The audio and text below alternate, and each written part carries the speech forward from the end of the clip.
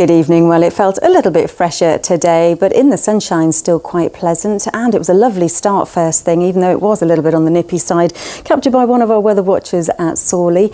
Now we're starting to see a ridge of high pressure building in through the nighttime period, so it is tending to diminish the amount of showery activity that's out there.